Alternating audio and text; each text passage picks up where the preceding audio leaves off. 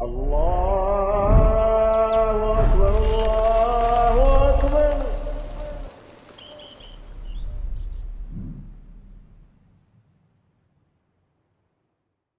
Assalamu alaikum wa rahmatullahi wa barakatuh. Ya ayyuhal muslimun. To the long-time listener and first-time visitor, we welcome you to this episode. Now, without further ado, let's get into it. Alhamdulillah, hamdan kathiran tayyiban mubarakan fih, kama yuhibbu rabbuna wa yarda. Ashhadu an la ilaha illallah wahdahu la sharika lah. وأشهد أن محمدا عبده ورسوله الناصح الأمين اللهم صل على نبينا محمد وعلى آله وصحبه أجمعين ومن تمسك بسنته إلى يوم الدين ثم أما بعد يا عباد الله. Do you have good Islam? It's a very important question that we need to ask ourselves and that we need to think about. Do we have good Islam? And what does it mean to have good Islam? From those matters and that which enters into having good Islam is that which we find in the hadith of Abu Hurairah radiyallahu ta'ala anhu فيما رواه الترمذي قال النبي صلى الله عليه وسلم من حسن إسلام المرء تركه ما لا يعنيه. The Prophet صلى الله عليه وسلم said in his hadith that has been narrated on the authority of Abu Hurairah radiyallahu ta'ala anhu and has been collected by At-Tirmidhi rahmatullah alayh, where the Prophet sallallahu alayhi wasallam, he said, what translated means, and from a person's good Islam is that they leave alone that which does not concern them. So if we want to have good Islam, then this has to be a characteristic that we adorn ourselves with, that we leave alone those things that do not concern us, that we leave alone those things that are not our business. Minding our business, then this is from having good Islam. قال الشيخ فوزان حفظه الله تعالى, as relates to the statement of the Prophet sallallahu alaihi wasallam, من حسن إسلام المرء, from the good Islam of an individual, من تمام دينه, meaning from the completion of his religion, from the completion of his religion. فدل على أن الدين يكون تاما, and this points us to the fact that a person's religion, then it could be complete. نعم. ويكون ناقصا, and it also can be incomplete. It can be deficient. Why? بحسب تصرفات صاحبه, and it will be deficient due to the dealings, the interactions, the actions that come from the individual. So an individual can do things that will decrease their Islam. A person, I want you to listen to this, a person can do something that will decrease their Islam. Okay?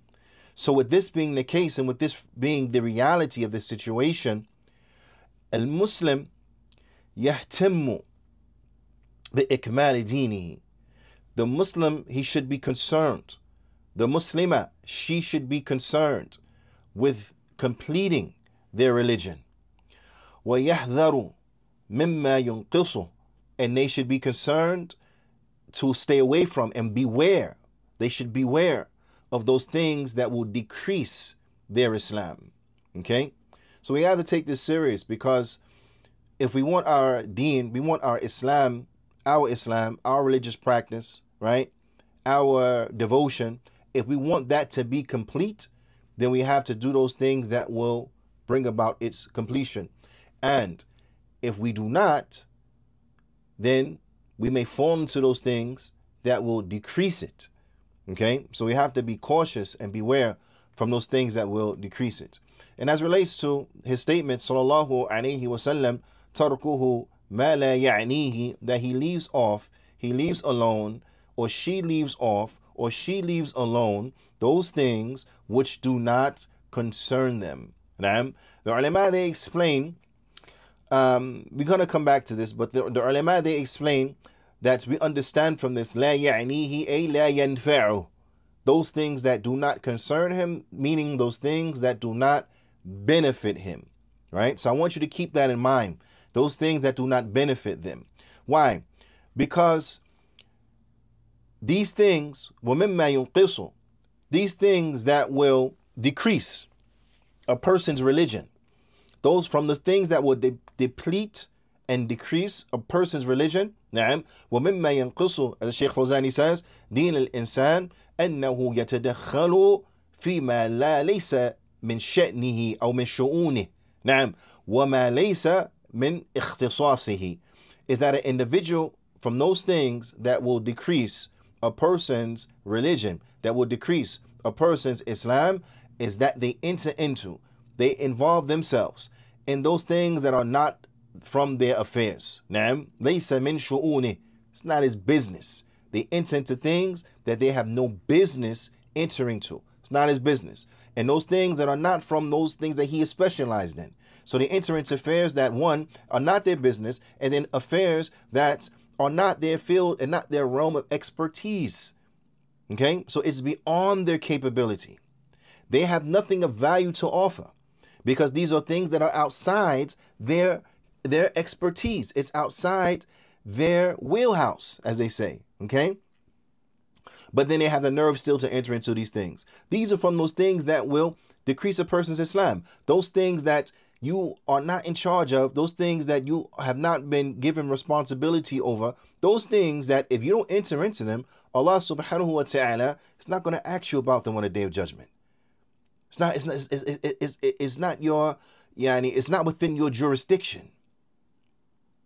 Those things that are not within your jurisdiction, whether it be from a legislative manner or be from just, naturally, is not from your jurisdiction. So why are you involving yourself in it? Why are you entering into it? Why are you trying to get involved? You have nothing to offer, and you don't really fully understand the situation anyway to begin with. You don't have all the information needed to even come to an informed decision. And you may not have even access the information needed to come to an informed decision. And even if you were to ascertain this information, you don't have the ability to understand it and to fully, process it and then extract from it what is needed. So with this being the case, why are you getting involved? Why are you getting involved? Really? Why? For what? Ala kulli hal.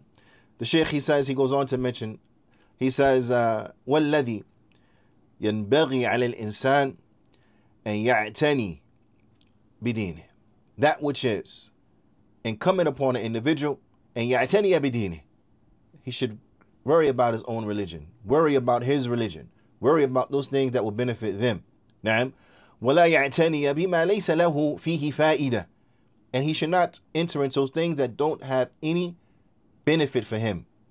Now, I know we spoke about this before, and unfortunately, we got to still keep speaking about it because it's still a thing. Individuals getting involved in affairs that have nothing to do with them. Individuals getting involved in affairs that have been imported to us. Fitna that's not even local. It's not even domestic fitna. It's imported fitna that has nothing to do with us, nothing to do with our communities, nothing to do with our situations, nothing that has any benefit for us whatsoever. And then we involve ourselves in it. We involve ourselves in it, and then we turn away from those things that actually are important for us and in our situations. Let me give you an example. How often is it that individuals, they get caught up in what's going on overseas between Sheikh such and such and Sheikh so-and-so in an issue where the ulama, the scholars themselves, they are dealing with it. The scholars are dealing with it, right? So what business is it for us to involve ourselves in the likes of these situations? What benefit do we get from it? What benefit do we get for spending time on the likes of these affairs that, one, have nothing to do with us? They have no effect on us, no bearing upon us, not on us, nor on our communities. And then we turn an eye to situations that require our attention. How many communities out there, right? And now I'm speaking to the Muslims here, and in particular, speaking to the people of the Sunnah, the Salafis here in America, spread out, okay? Because we know the Salafis are spread out all throughout America. They're not all in the Northeast, right? They're not all in this region and not other regions, but we're spread out. So we know in certain places, these may not be a question, it may not be an issue. But in other places, they're an issue. So let's look at, for example, you're a Salafi, trying to hold on to your religion, trying to make sure you can properly educate your children, but you may not have the ability to do it, nor the resources to do it. So where are the schools for you? You're out in the Midwest. Where are the schools? What are you going to do for your children? How are your children going to learn about Islam? You're in a place that doesn't have a masjid upon the Sunnah. No schools upon the Sunnah. No marakis upon the Sunnah. What are you going to do for your children? What are you going to do for the education of your children? Where are the programs? Where are they? Point them out. If you know about them, leave them in the description box below. Where are the programs that somebody in Utah can benefit from? Where are the programs that somebody in the Midwest can benefit from? Where are the programs that somebody in New Mexico could benefit from for their children? Where's the K-12 for their children? Where they can get religious instructions upon the Sunnah? Where is it at? Where is it? How many programs do we have available for somebody in these remote regions to benefit from? Where are they? Where are they at? Leave it in the description. If you know about them, leave it in the description below. Educate us.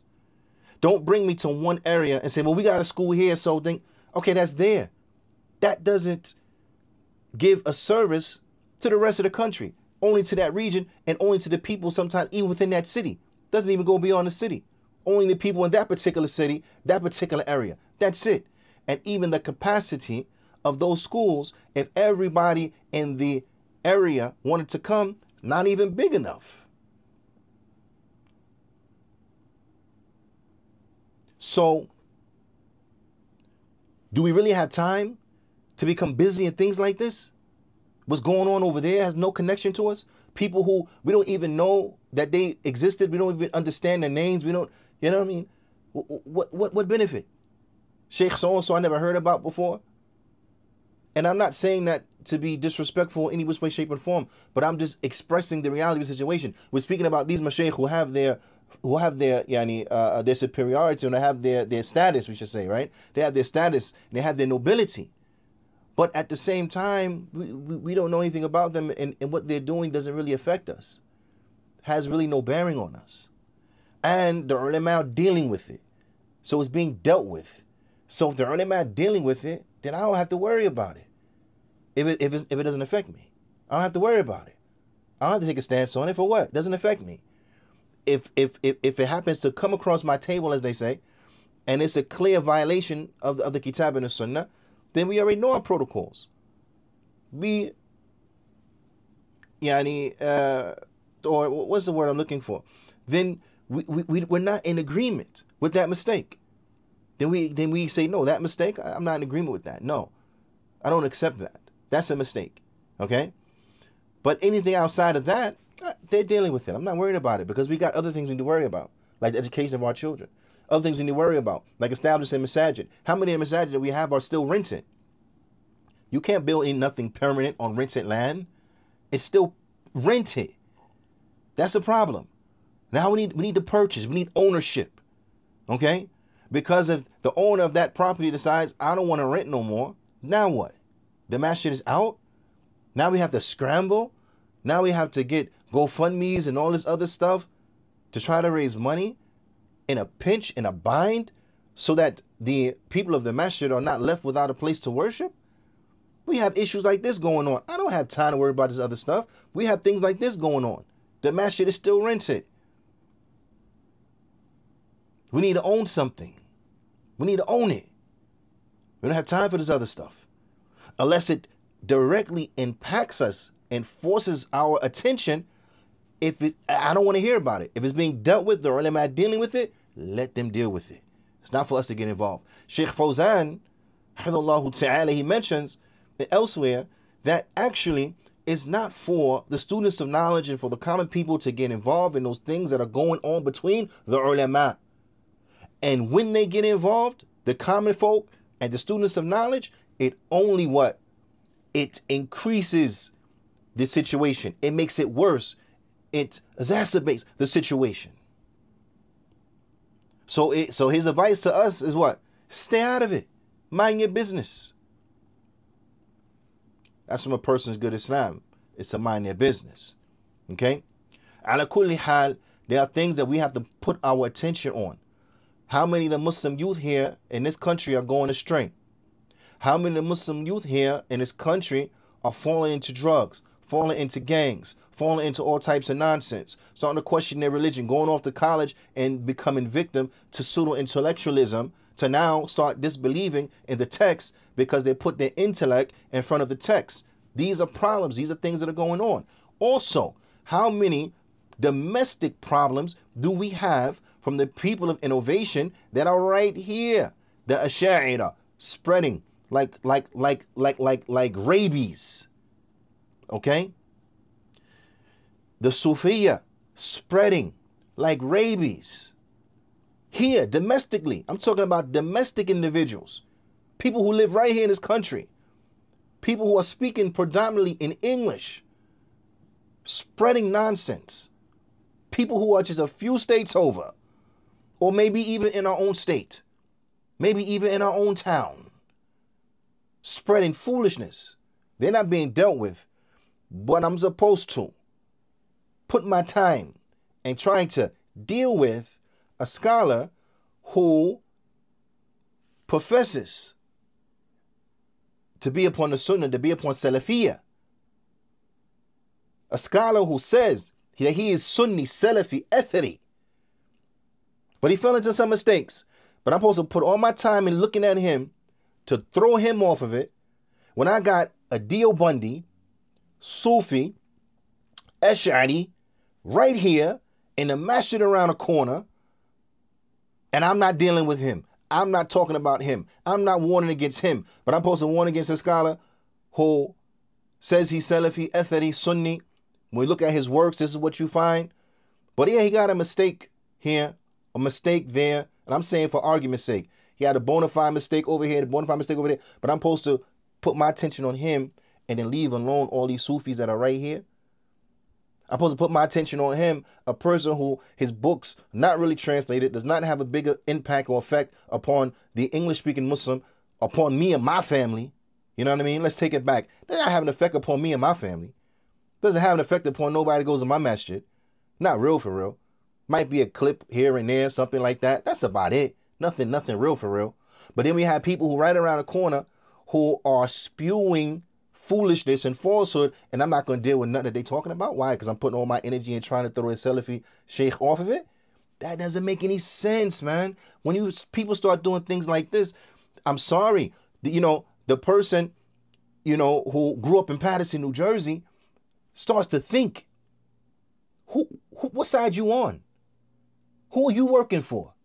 Really? Who are you working for? Because what you're doing is not helping to spread the Sunnah and strengthen the community of Salafis here in America. It's not doing that. It's not helping to strengthen the people of the Sunnah here. But if anything, it's helping to weaken us and distract us by putting our attention in places where it does not belong. And then we neglect things that should have our attention. So now we don't have anything for our children. We're in a masjid that's rented. We don't have any institutions that have been built. But I'm supposed to worry about this and worry about that. Now another 20 years go by and we still don't have a school. We still don't have a masjid that is owned. So I don't want to hear it, man. I don't want to hear, oh, but we own this over here. So what? Good for you. Until the people of the Sunnah own a masjid and have a school and some type of education, Marakiz, whatever the case, Dawah Center, whatever case it may be, and everywhere that they are at, I don't want to hear it. I'm being straight up with you. I don't want to hear it. I don't care if you have 5 Marakiz in the Northeast. I don't care if you own a masajid, in the Northeast, and maybe one here and one in that state and one in that state. I don't care. It's not enough until everywhere there are people of the Sunnah, we own a masjid, we have a markaz, a dawah center, something for our children there for that community of Salafis, wherever they may be, throughout the country. Until we have that, I don't want to hear it. Not to mention, not to even get into, okay, what do our children do? Okay, we have the K through 12 everywhere that the people of the Sunnah are. All right, now what about after high school? Now what? Now what? Clinics, hospitals that are ran by the Muslims, where they at? Where they at? So really, don't tell me and don't act like things are good. Because if you're tricking people into thinking, no, things are good, it's all lovely, who are you working for? What's your standard? I don't get it. Anyway, I digress.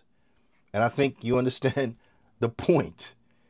We have to concern ourselves with that which benefits us.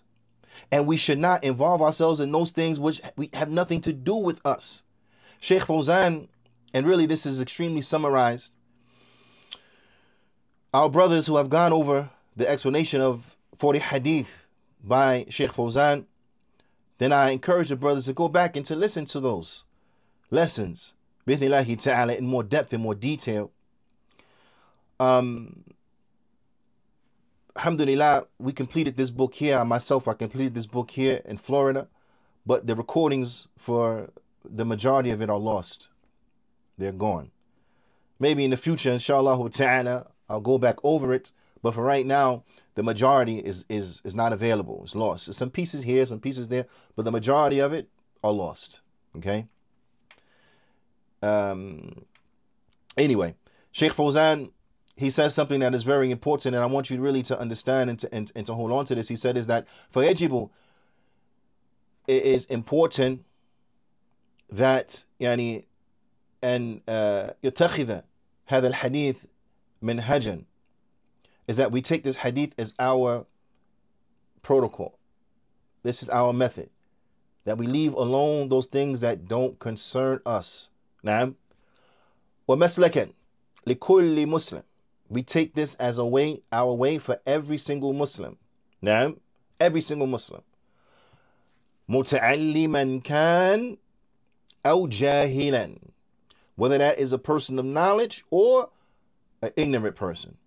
Because the Shaykh, he explains some of the nuances of this. Now listen, you may even be an individual who has the knowledge, they have the expertise, but it has not been placed on you as something to worry about. I'll give you an example, just real quickly.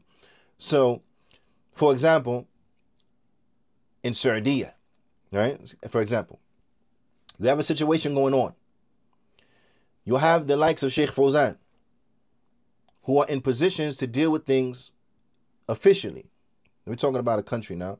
So officially, the ulama of that country, the lejna, the council of scholars in that country, issues come up, they have to deal with them. The country tells them, the ruler tells them, deal with this issue. This is an issue I need you to research, look into, and to deal with, and produce some fatwa for the Muslims as relates to it. Right? So they have been given this job. It's an official job. They have the knowledge, expertise, everything to take care of the job. They're handling the job. Okay? So now somebody, a scholar from there, who has not been placed in that position to look at this particular thing, there's no need for them to get involved. Now I'm talking about this is another alim, an alim that's outside of that council, outside of that official mandate to issue fatwa upon this issue. They're outside of that. Now, it is not for them to get involved. A scholar in another province that is outside this council that has not been given that task is not on them, because they have the task that they already have in educating their people, giving fatwa for the issues that are going on in their area, whatever the case is, teaching, right? They have their responsibility. Their plate is already full. So they don't have to look at that issue that the Council of Scholars are looking at. They don't have to get involved. They don't have to get involved. Why? Because it's being handled by people who could handle it.